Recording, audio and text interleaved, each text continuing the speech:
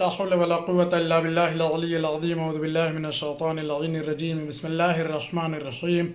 الحمد لله رب العالمين بارئ الخلائق أجمعين باعث الأنبياء والمرسلين. الصلاة والسلام على أشرف الأنبياء وأفضل المرسلين سيدنا ونبينا وحبيب قلوبنا أبي القاسم مصطفى محمد اللهم صل وعلى أهل بيته الطيبين الأطهرين الأكرمين المعصومين المظلومين المنتخبين المنتجبين الذين أذهب الله عنهم الرجس وطهرهم تطهيرا. اللهم صل على محمد وآل محمد.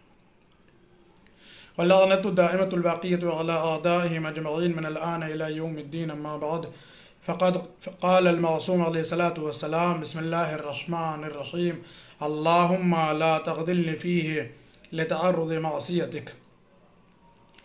حضرات گرامی السلام علیکم ورحمۃ اللہ وبرکاتہ.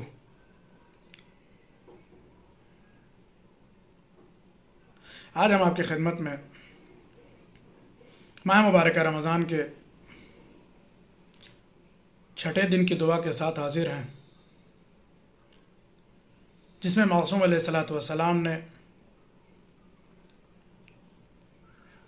اللہ سے انتہائی عاجزانہ طور پر یہ دعا فرمائی ہے کہ معبود اللہم لا تغلل فیہ لتعرض معصیتک، خدایا ہمیں اس دن میں یا ان ایام میں یا اس مہینے میں ہم کو سرکش اور باغی نفس کے حوالے نہ کر دینا. ٹھیک ہے کہ تیری ناراضگی اور معصیت کی طرف چلے جائیں. خوب یقیناً اس وقت ہم کو لائیو دیکھنے والے لوگ زیادہ تر نوجوان اور جوان ہیں، چونکہ یہ حقیقت ہے کہ زیادہ تر نوجوان اور جوان ہی فیس بک یوز کرتے ہیں، اور یہ بھی حقیقت ہے کہ نوجوان اور جوان کو ہی زیادہ تر جو ہے وہ کیا ہے شیطان بہکاتا ہے اور نفس ورغلاتا ہے. یہ نفس جو قسمیں ہیں نفس کے، بالخصوص نفس امارہ، یہ انسان کو برائیوں کی ہی طرف لے جاتا ہے. بسم اللہ الرحمن الرحیم ان النفس لامارۃ بالسوء، ہے نا، گناہوں کی طرف لے جاتا ہے، برائیوں کی طرف. الا ما رحم ربی، مگر یہ کہ واقعی جو ہے وہ خدا کا رحم ہو جائے انسان کے اوپر. ٹھیک ہے، اسی لیے امام معصوم علیہ السلام نے ارشاد فرمایا کہ معبود جو ہے وہ ہمیں ہمارے سرکش نفس کی طرف جو ہے وہ کیا ہے ہم کو اس کے حوالے نہ کر دینا کہ وہ ہم کو تیری معصیت کی طرف لے کے چلا جائے. واقعی نفس جو ہے وہ کیا ہے جب سرکش ہو جاتا ہے تو انسان یہ سمجھ میں نہیں پاتا ہے کہ وہ کس طرف جا رہا ہے، بلکہ جو ہے وہ کیا ہے خدا کی معصیت کے دلدل میں پھنستا چلا جاتا ہے، گناہوں کا ارتکاب کرنے لگتا ہے. ارتکاب گناہ کیا ہے؟ ارتکاب گناہ کے یعنی گناہ انجام دینے کے بہت سارے نقصانات ہیں. ایک نقصان یہ بھی کہ انسان ذلیل الخار ہوتا ہے، رسوا ہو جاتا ہے. اگر کوئی بندہ خدا نہ خواستہ، کوئی انسان خدا نہ کرتا گناہ پر مصر ہو، اصرار کرتا رہے اور اس گناہ کو انجام دیتا رہے، پے در پہ انجام دیتا رہے، تو یقیناً کیا ہے ایک روز وہ ذلیل و رسوا و خوار ہوتا ہی ہے. اس سے بچنے کے لیے امام معصوم دعا فرما رہے ہیں کہ جو ہے وہ معبود ہمیں اس سے بچائے رکھنا. اس لیے امام کو یہ بات معلوم ہے کہ گناہوں کے ارتکاب کے بعد کیا ہونا ہے. گناہ کے ارتکاب کے بعد انسان صرف اور صرف کیا ہے ذلیل و رسوا ہوتا ہے.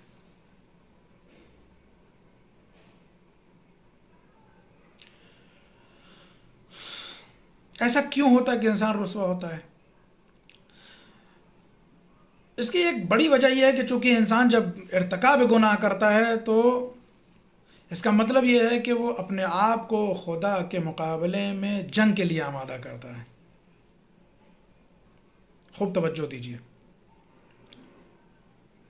ذلیل و خوار ہونے کا سبب یہ ہے کہ انسان جب گناہ کرتا ہے تو وہ خدا کی قدرت کو فراموش کر دیتا ہے اور کہیں نہ کہیں خدا کے مقابلے میں جنگ کے لیے آمادہ ہوتا ہے. اور یہ حقیقت ہے کہ جو انسان خدا کے مقابلے میں آئے گا یا جنگ کے لیے آئے گا یا خدا کی قدرت کے مقابلے میں آئے گا، اسے ذلیل ہونا ہی ہونا ہے، اسے رسوا ہونا ہی ہونا ہے، اسے خوار ہونا ہی ہونا ہے.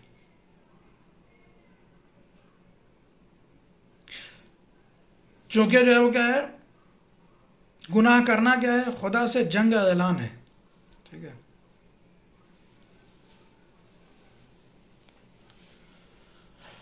ظاہر سی بات ہے کہ گناہوں کے انجام دینے کا نتیجہ بھی یہی ہونا ہے کہ انسان کیا ہے، ذلیل و رسوا. یہ اور بات ہے کہ خدا کا جو فضل و کرم ہے وہ انتہائی وسیع ہے نا. خدا کا فضل جو ہے وہ کیا ہے، انتہائی وسیع ہے. بس جس کے نتیجے میں خدا اپنے بندوں سے جلدی راضی بھی ہو جاتا ہے. بندہ جو ہے وہ کیا ہے، گناہ کرتا ہے، بندہ جو ہے وہ کیا ہے، خدا کی نافرمانی کرتا ہے، بندہ جو ہے خدا سے دور ہو جاتا ہے، بندہ جو ہے خدا کے مقابلے میں آ جاتا ہے نا. بندہ خدا کی جو ہے وہ کیا ہے، نافرمانی پہ جو ہے وہ آمادہ رہتا ہے، مگر پھر بھی کیا ہے، خدا اس سے راضی بھی ہو جاتا ہے. اس لیے اس کا فضل کیا ہے، زیادہ ہے. اپنے فضل کے بنا پر خدا راضی ہو جاتا ہے بندوں سے، انہی بندوں سے جو مثلا جو ہے وہ گناہ گار ہے. جیسا کہ دعا ابو حمزہ صومالی میں جناب امام سید سجاد علیہ السلام کا ارشاد گرامی ہے کہ فرماتے ہیں کہ تو ہی ہمارا معبود ہے، تیرا فضل و کرم بہت وسیع ہے، وسعت والا ہے، اور بندوں کے گناہوں کے سلسلے میں معبود تیرا علم تیرے فضل سے بھی زیادہ ہے. تیرا علم جو ہے وہ کیا ہے، تیری قوت برداشت، بندوں کے گناہوں پر جو ہے وہ برداشت کرنا، تیرا فضل بھی بہت وسعت والا ہے یقیناً. لیکن تیرا علم جو ہے وہ کیا ہے، بندوں کے گناہوں کے نتیجے میں جو تیرا صبر ہے، جو تیری برداشت ہے، وہ تیرے علم سے بھی زیادہ ہے، تیرے فضل سے بھی کہیں زیادہ ہے. بس تو ہماری خطاؤں کو معاف کر دے. العافو العافو العافو، ہماری خطاؤں کو معاف کر دے، معاف کر دے، معاف کر دے. بے شک خدا کا فضل کیا ہے، زیادہ ہے، حلم بھی ہے، برداشت بھی ہے. جس کا نمونہ یہ ہے کہ کرام الکاتبین، جو اللہ نے فرشتوں کو شانوں پہ بٹھا رکھا ہے، انسان کے مثلا اعمال کو لکھیں، اس کے جو ہے وہ افعال کو لکھیں. بندہ نیکی کا ارادہ بھی کر دیتا ہے تو اس کو نامہ اعمال میں پروردگار لکھوا دیتا ہے، لیکن بندہ جو ہے وہ گناہ کرتا ہے تو فرشتے سے کہتا ہے کہ نہیں، رک جاؤ. اسے ہم نے جو ہے وہ 3 ساعت کی مہلت دی ہے. اب 3 ساعت جو ہے وہ الگ الگ تفسیر ہے روایتوں میں. 3 ساعت سے مراد مثلا 3 دن بھی ہو سکتا ہے، 3 گھنٹے بھی ہو سکتے ہیں. یہ بندوں کے جو ہے وہ گناہ کے بعد جو ہے وہ اللہ کیوں فرشتے سے کہتا ہے کہ اس کے گناہ نہ لکھو، اسے جو ہے وہ مہلت دی جائے.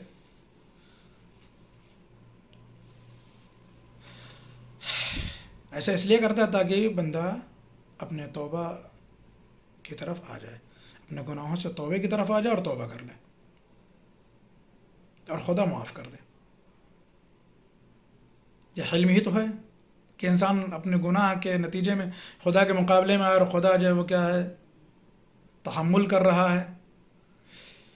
کسی مہلت دے دو، ابھی جو ہے وہ توبہ کر لے گا. ٹھیک ہے.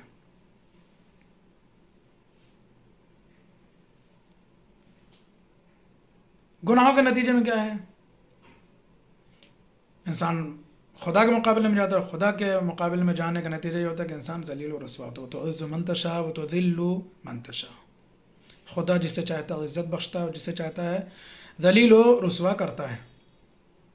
کیوں نہ پھر بندہ جو ہے وہ اگر اسے عزت کمانی ہے تو گناہوں سے دور ہو کر کے عزت کمائے، یا گناہ کرنے کے بعد اگر کر بھی لیا ہے تو توبہ کر کے اللہ کی بارگاہ میں معزز بن جائے، ہے نا. اس کے مقابلے میں آنے سے بہتر ہے نا، ذلیل ہونے سے اچھا ہے کہ انسان کیا ہے، گناہوں سے اجتناب کر کے اللہ کی بارگاہ میں معزز ہو جائے. یاد رکھیں، جو اللہ کی نگاہ میں معزز ہے وہ سب کی نگاہ میں معزز ہے. جسے اللہ کی نگاہ میں عزت مل گئی ہو وہ دنیا کی ساری مخلوقات کی نگاہ میں کیا ہے؟ باعزت ہے.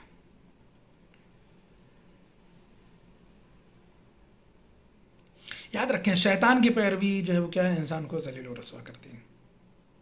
یہ بات بھی صاف ہے کہ انسان گناہ تبھی کرتا ہے جب شیطان کی پیروی کر رہا ہوتا ہے، نفس کی پیروی کر رہا ہوتا ہے. کبھی کبھی انسان کا نفس بھی شیطان کا کام کرتا ہے اس کے لیے. نفس انسانی کبھی کبھی کیا ہے؟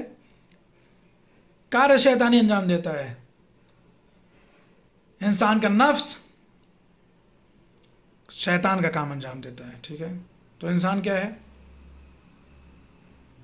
گناہوں کی طرف جاتا ہے، اور پھر جو ہے وہ یہ شیطان کی پیروی، یہ نفس کی پیروی انسان کو کیا ہے؟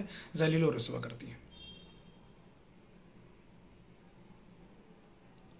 پس لامحالہ انسان کے لیے کیا ضروری ہے کہ وہ خدا کی پیروی کرے تاکہ خدا کی نگاہ میں عزیز ہو اور دنیا والوں کی نگاہ میں بھی عزیز ہو سکے.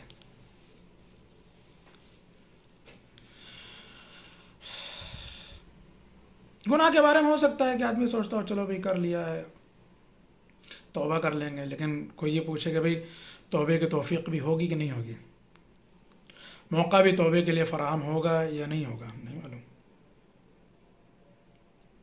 سرکار سید الشہداء امام حسین علیہ الصلوۃ والسلام کا ارشاد گرامی ہے. یہ بہت ہی جو وہ معروف روایت ہے، بہت دلچسپ روایت ہے، اسے غور سے سنیے. گناہوں سے بچنے کا ایک جو بہترین طریقہ بتایا ہے امام نے وہ اس روایت میں بہترین راستہ ہے گناہوں سے اجتناب کا. امام علیہ الصلوۃ والسلام ارشاد فرماتے ہیں کہ 5 چیزیں ایسی ہیں کہ اگر ان 5 چیزوں کو جو ہے وہ انجام دے سکتے ہو تو پھر جو چاہو گناہ کرو. امام علیہ السلام ارشاد فرما رہے ہیں کہ افعل 5 اشیاء وادن ما شئت. یہ 5 کام کر لو، اس کے بعد جتنا گناہ چاہو کرو، جتنا بھی کر سکتے ہو اتنا گناہ کرو، مگر افعل 5 اشیاء، یہ 5 کام ضرور کرو، یہ 5 چیزیں ضرور دھیان میں رکھو. فاول ذلك لا تأكل رزق اللہ وادن ما شئت. پہلی چیز کیا ان 5 میں سے فرماتے کہ پہلی چیز یہ ہے کہ اللہ کا رزق نہ کھاؤ، اس کے بعد جو گناہ چاہو کرو. اللہ کا دیا ہوا نہ کھاؤ، اس کے بعد جو چاہو گناہ کرو. کیا یہ ممکن ہے؟ کوئی بھی ہو کھاتا خدا کا ہی ہے. امام علیہ السلام فرماتے ہیں کہ اگر گناہ کرنا چاہتے ہو تو اللہ کا رزق نہ استعمال کرو، اللہ کا دیا ہوا نہ کھاؤ، اس کے بعد جو چاہو گناہ کرو.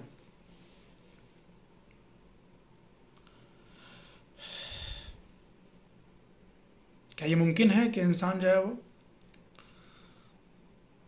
اللہ کا دیا ہوا نہ کھائے اور گناہ بھی کر لے؟ والثانی، دوسرے، واخرج من ولایت اللہ وادن ما شئت. اللہ کی ولایت اور اللہ کی حکومت سے، اللہ کے دائرے حکومت سے نکل جاؤ، اس کے بعد جو گناہ چاہو کرو. کہاں جائے گا انسان؟ اللہ کی ولایت سے نکل کر کہاں جائے گا؟ جہاں بھی جائے گا اللہ کی ولایت ہے. خشکی میں اللہ کی ولایت ہے، تری میں اللہ کی ولایت ہے، فضا میں اللہ کی ولایت ہے، خلا میں اللہ کی ولایت ہے، زمین کے ذرے ذرے پر اللہ کی ولایت ہے نا، آسمان کے جو ہے وہ گوشے گوشے پر اللہ کی ولایت ہے. بندہ بھاگ کے کہاں جائے گا؟ امام علیہ السلام فرماتے ہیں وَخْرُجْ مِنْ وَلَایَتِ اللَّهِ وَادْنِ مَا شِئْتَ. اللہ کی ولایت اور اس کی حکومت سے نکل جاؤ، اس کے بعد جو گناہ چاہو کرو. ممکن ہے. والثالث اطلب موضعا لا يراك اللہ وادن ما شئت. کوئی ایسی جگہ ڈھونڈ لو نہ خدا تمہیں نہ دیکھ رہا ہو، پھر جو چاہو گناہ کرو. کیا یہ ممکن ہے کہ کوئی ایسی جگہ مل جائے کائنات میں کہ جہاں خدا دیکھنے والا نہ ہو ہمیں؟ ہرگز نہیں. والرابع اذا جاء، سب سے خطرناک بات، یہ 2 آخر والی سب سے جو وہ کیا ہے عجیب باتیں، لرز جائے انسان. فرماتے ہیں کہ والرابع اذا جاءك ملك الموت لیقبض روحک، جب ملک الموت آئیں اور تمہاری روح قبض کرنا چاہیں، تمہاری جان نکالنا چاہیں، حکم خدا بندی سے تمہیں موت دینا چاہیں، فادفعه عن نفسک، تمہیں یہ کرنا ہے کہ ملک الموت کو اپنے آپ سے دور کر دینا، وَذْنِبْ مَا شِئْتَ، اور پھر اس کے بعد جو چاہو گناہ کرو۔ اللہ کے حکم سے جب ملک الموت روح قبض کرنے کے لیے آئے تو اپنے پاس سے اسے دور بھگا دینا، روح نہ قبض کرنے دینا اپنی۔ ایسا ممکن ہے کیا؟ اگر ایسا کر سکتے ہو امام فرماتے تب جتنا چاہو گناہ کرو اور جو چاہو گناہ کرو۔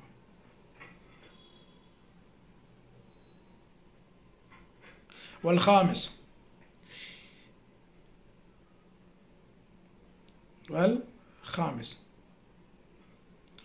وَإِذَا أَدْخَلَكَ مَالِكَ فِي النَّارِ فَلَا تَدْخُلْ فِي النَّارِ،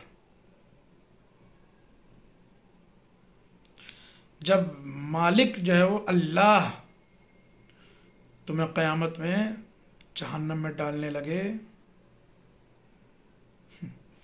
تو تم جہنم میں جانے سے انکار کر دینا، نہ جانا۔ وَذْنِبْ مَا شِئْتَ،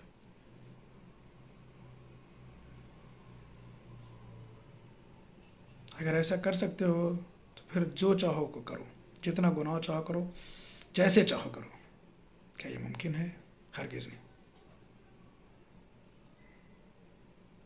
ان 5 چیزوں میں سے کوئی بھی انسان کے بس کی نہیں ہے۔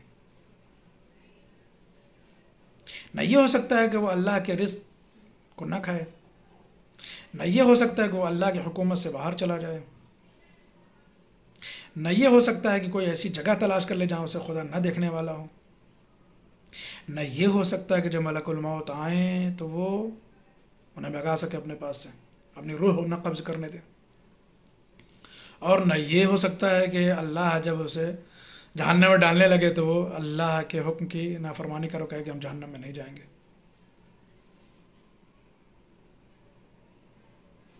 تو اس کا مطلب یہ ہے کہ انسان کے پاس کوئی چارہ نہیں ہے، لا محالہ وہ خدا کا مطیع و فرما بردار رہے، گناہوں سے بچتا رہے۔ بہت ساری باتیں اس سلسلے میں کہی جا سکتی تھی، بہت ساری آیات، بہت ساری روایات شیطان سے دوری کے سلسلے میں، گناہوں سے دوری کے سلسلے میں بہت ساری آیات اور روایات بیان کی جا سکتی تھی، لیکن چونکہ آج کا زمانہ یہ ہے کہ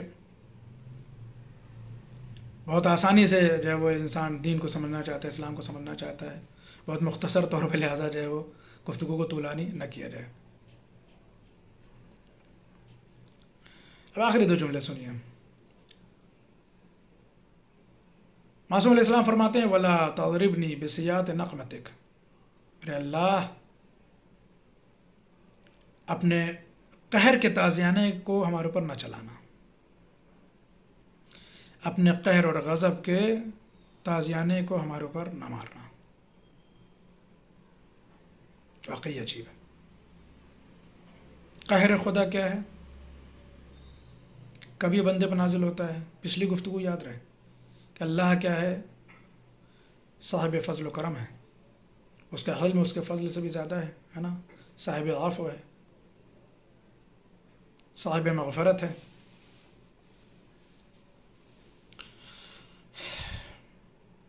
اس سے زیادہ جلدی راضی ہونے والا کوئی ہے بھی نہیں، لیکن ساتھ ہی ساتھ قہار بھی ہے۔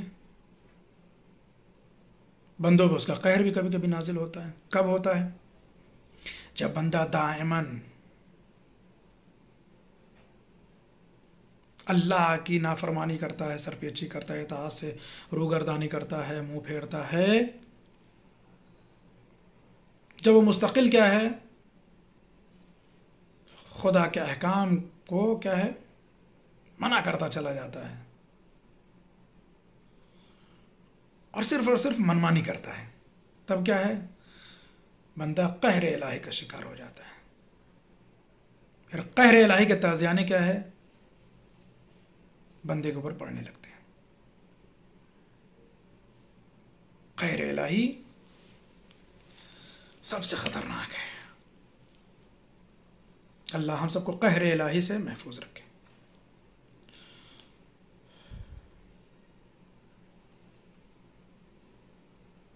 یقیناً اگر بندہ قہر الہی کا شکار ہو جائے تو پھر وہ کہیں کا نہیں رہ جاتا ہے. اگر قہر الہی بندے کے اوپر نازل ہو جائے تو بندہ کہاں کا رہے گا؟ کہیں کا بھی نہیں رہ سکتا ہے. اگلا جملہ وَزَعْزَعْنِي فِيهِ مِن مُوجِبَاتِ سَخَطِكَ. میرے اللہ جو ہے وہ جو تجھے ناراض کرنے کے لیے اسباب ہیں ان سے ہم کو دور رکھنا، ان سے الگ رکھنا. اس کی ناراضگی، اس کی نافرمانی پوشیدہ ہے. ہر وہ چیز کی جو اس کی نافرمانی کا سبب بنتی ہے اس کے غضب کا سبب بنتی ہے.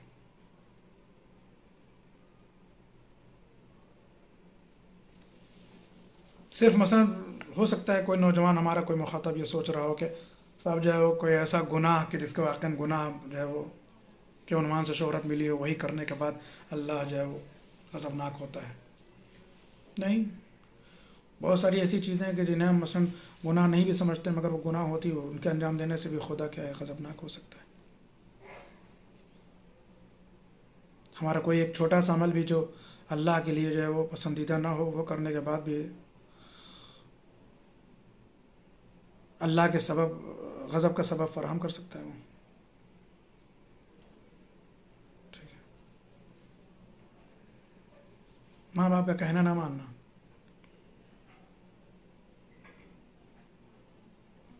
ہو سکتا ہے ہمارا کوئی نوجوان ہو اس وقت جو ہم کو سن رہا ہو یا بعد میں سنے گا، اس کی نگاہ میں جو ہے مثلا ماں یا باپ کا کوئی کہنا نہ ماننا جو ہے مثلا گناہ نہ شمار ہوتا ہو، لیکن یہ گناہ ہے. اور یہی ایک کہنا نہ ماننا خدا کی جو ہے وہ ناراضگی کا سبب ہے، خدا کے غیظ و غضب کا سبب ہے. تو اللہ امام فرماتے ہیں، معصوم فرماتے ہیں کہ ہمیں اپنی نافرمانی کے اسباب سے بھی کیا ہے دور رکھنا. وہ چیزیں کہ جو تیری نافرمانی تیرے غیظ و غضب کا سبب بنتی ہیں ان سے دور رکھنا. یہ ساری چیزیں کس بنا پر ہوں؟ بِمَنِّكَ وَعِيَادِيكَ یا منتہا رغبت الراغبین. یہ ساری چیزیں میرے اللہ بِمَنِّكَ تیرے احسان کے ذریعے ہوں، تیرے فضل کے بنا پر، تیری عطا و بخشش کے بنا پر ہوں. وَعِيَادِيكَ اور تیری طرف سے جو نعمتیں اور رحمتیں ہیں، کرم ہے، وہ ہمارے شامل حال ہوں. یا منتہا رغبت الراغبین، یہ دعا یا اس دعا کے کلمات اور جملات یا جتنی بھی دعائیں ہیں معصومین علیہ السلام کی دعائیں ہوں یا ہم سب کی دعائیں ہوں، یہ ایک آرزو کے تحت ہوتی ہیں، تمنا کے تحت ہوتی ہیں. انسان جو ہے وہ کیا تمنا کرتا ہے، آرزو رکھتا ہے، یہ امید ہوتی تبھی تو اللہ سے دعا کرتا ہے. اور سب اللہ سے ہی آرزو رکھتے ہیں، سب اللہ سے ہی تمنا کرتے ہیں، سب اللہ کی ہی بارگاہ میں امید لگائے ہوئے ہوتے ہیں. اس دعا کا جو ہے وہ کیا آخری فقرہ ہے کہ معبود اپنے رحم و کرم کی بنا پر، اپنے رافت کی بنا پر، اپنے رحمت کی بنا پر یہ ساری چیزیں جو کیا ہے ہمارے لیے فراہم کر دینا. ساری دعا جو ہے وہ تیری رحمت کی بنا پر. کیوں؟ یا منتہا رغبت الراغبین، اے رغبت رکھنے والوں کے، مشتاق افراد کی انتہائی رغبت کے مالک ہے نا. انتہائی رغبت کہاں ہے انسان کی؟ اللہ کی طرف. انتہائی آرزو بندے کی کہاں ہے؟ خدا کی طرف. انتہائی تمنا خدا کی طرف. ساری امیدیں خدا کی طرف. مشتاق افراد وہ لوگ کہ جو اللہ سے رغبت رکھتے ہیں، وہ لوگ کہ جو اللہ سے امیدیں رکھتے ہیں، وہ لوگ کہ جو اللہ کی بارگاہ میں تمنائیں لے کر حاضر ہوتے ہیں. ان کے وسیلے سے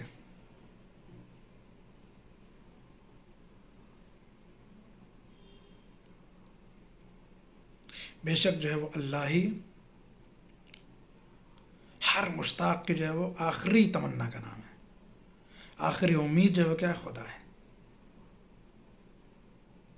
پروردگارا تیری ضیافت کا مہینہ ہے، بندوں کے لیے تیری مہمانی کا مہینہ ہے، تو نے غریب امیر بڑے چھوٹے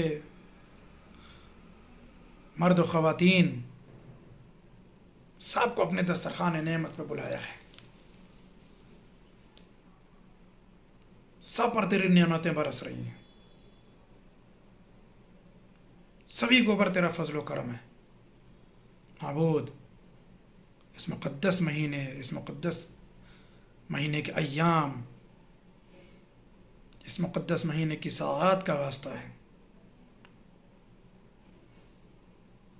ہماری زبان سے امام معصوم کی یہ مقدس کلمات جو ادا ہوئے ہیں انہیں قبول فرما، اور جو لوگ ہماری گفتگو کو سن رہے ہیں یا سنیں گے، معبود ان سب کی دعاؤں کو قبول فرما، ہمارے سارے اعمال کو اپنی بارگاہ میں شرف قبولیت عنایت فرما۔ معبود ہمارے زمانے کے امام کے ظہور میں تعجیل فرما، ہم سب کو ان کے مخلص آبان انصار میں شمار فرما۔